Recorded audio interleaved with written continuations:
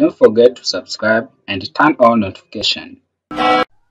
Hello guys, how are you doing? I hope you're doing well. Welcome to our YouTube channel. In this tutorial, I'm going to show you how you can solve an attribute error in Python OpenCV. Here, as we can see, there is an attribute error which states that modules cv2.face has no attribute createlbphfacerecognizer. So how do we solve this error?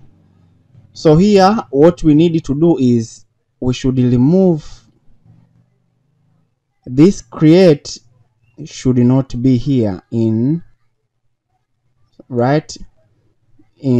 OpenCV, especially in recent version. So put underscore then create. After that save, save the changes.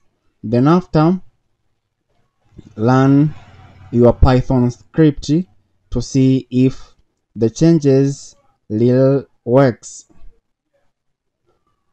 Now we can see the error is no longer existing. So actually that is how we can solve an attribute error.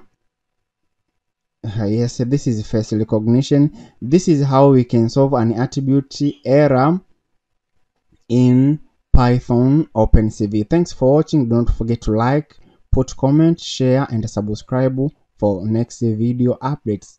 See you in the next tutorials.